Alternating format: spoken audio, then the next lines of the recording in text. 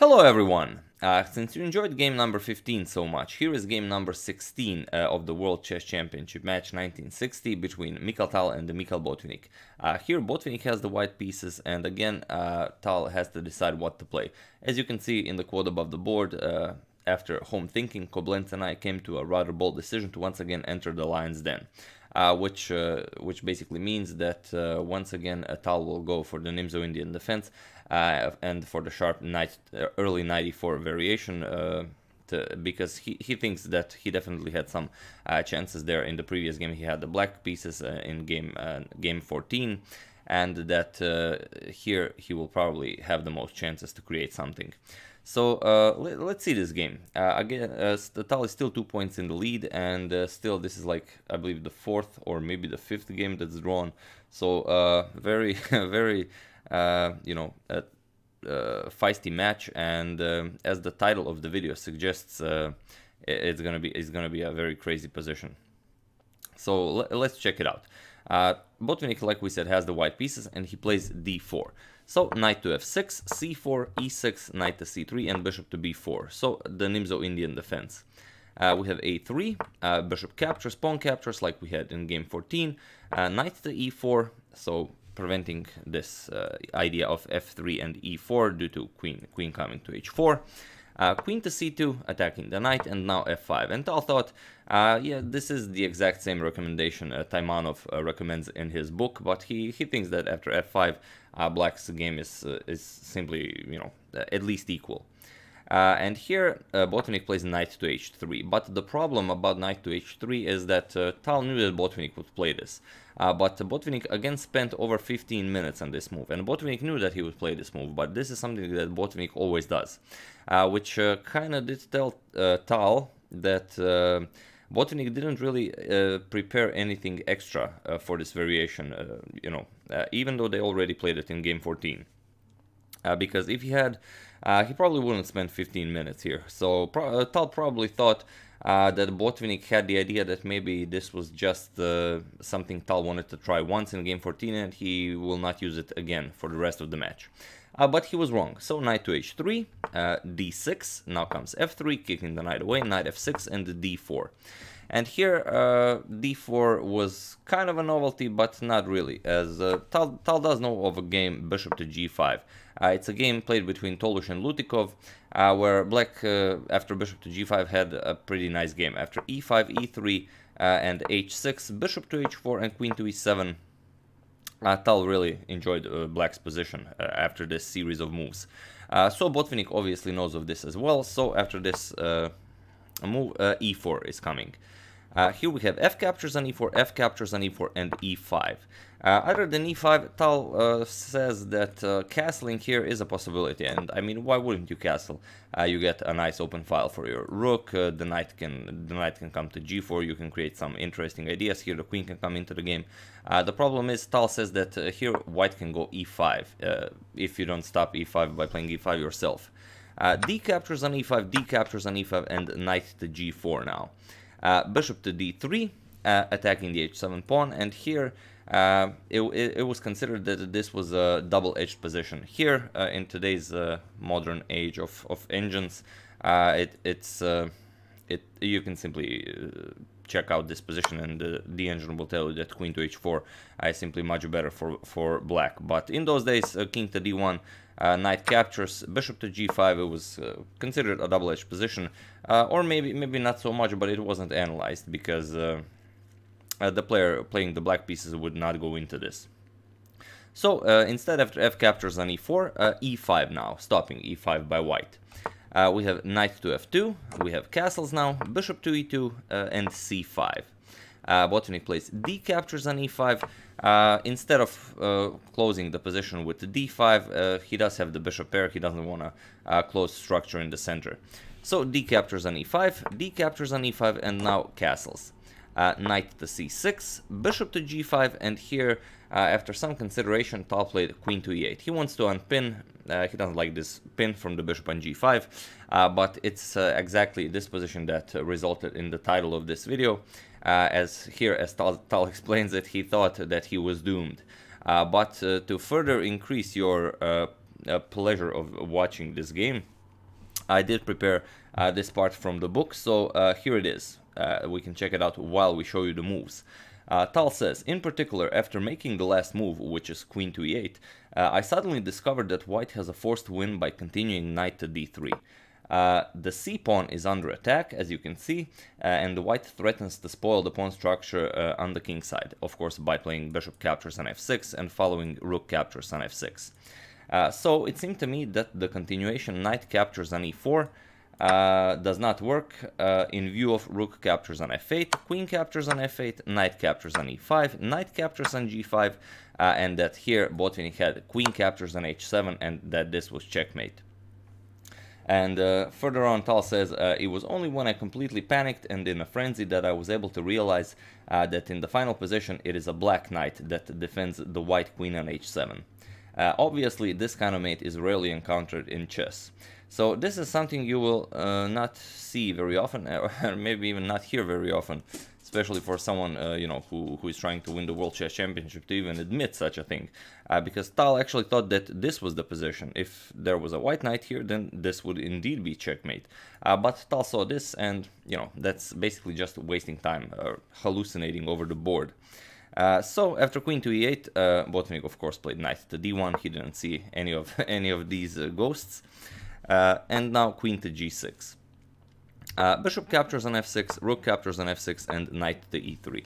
Finally, Botvinnik's remaneuvering of the knight is complete. The knight is now ready to come to d5, and from there it will be a very dangerous piece that can always go to e7.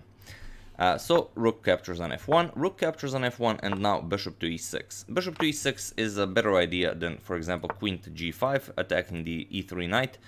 Because here rook to f3 is a very powerful move for Botvinnik. Then the rook can come to g3, attack the queen. Knight can come to f5. Black will be forced to capture the knight, and white will have a very nice position. So after rook to f1, bishop to e6. Now the rook can also come into the game. It's a very good idea for black. Queen to d3, trying to take advantage of the weak d6 square. Rook to d8, attacking the queen, and now comes knight to d5. And here you can see the idea of knight to e5. Obviously, if Tal plays a silly move like, for example, a6, then Botvinnik can immediately win the game with knight to e7 check. Now, you can capture, of course, then you get queen captures on d8, followed by queen captures on f8, which will be checkmate. But if you play king to h8, it's pretty much the same thing. Now comes queen captures on d8, knight captures and rook to f8 check, bishop blocks and rook captures on g8, again with a nice checkmate. So after knight to d5, Tal says that he missed rook to d7, which appears to be a better idea. Then the bishop also would be defending the rook. He played rook to f8. Now comes knight to c7, attacking the bishop, rook captures on f1, bishop captures on f1, and now queen to f7. Queen to d6, now with a double attack on the bishop on e6, and here we have bishop to c8. Unfortunately, bishop captures on c4 doesn't work for Tal, because bishop captures and queen captures, and now you get knight to e6. The threat is queen to f8 checkmate. So after king to f7, again you get queen to f8 check, king captures, and now queen to g8 checks the king. King has to move, and then you lose the queen and the game. So after king to d6, bishop to c8, Tal goes back, has to defend, and now Botvinnik plays knight to a6. And here it becomes obvious that Tal will definitely lose a pawn, as both knight and queen are threatening the c5 pawn.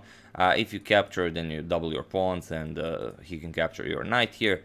And something like queen to e7, Tal mentions this queen to e7 move, and it appears to be a nice move, because after queen captures, knight captures, and knight captures on c5, you are up a pawn as white, but those are double c pawns, so probably black can draw this game, but he doesn't want to risk it. So after knight a6, Tal decides to go for a counter attack. He plays queen to f4. We have queen to d5, and now instead of queen to d5, you could go for something like knight captures on c5, but knight captures on c5 doesn't work in regards of queen to e3 check. King moves, and now queen to f2, and you can't defend both queen captures on f1, and if bishop moves, queen to e1, which will result in checkmate.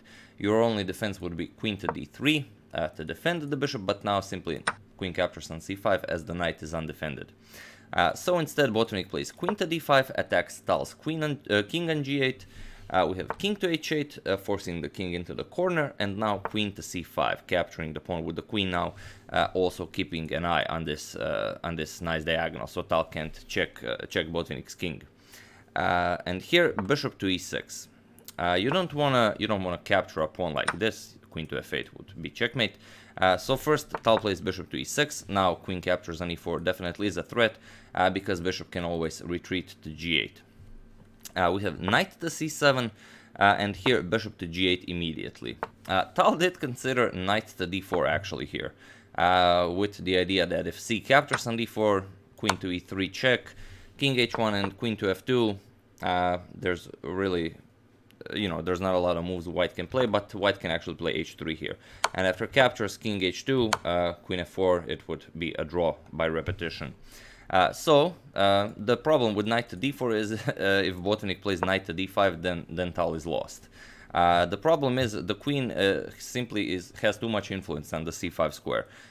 She's eyeing the c8 square and also the f8 square. So you can't capture the knight because you get queen to c8, which will be terrible after you capture the knight, and you can't move the queen from f4. If you move the queen, then queen to f8 will be an idea if the queen moves from the f file.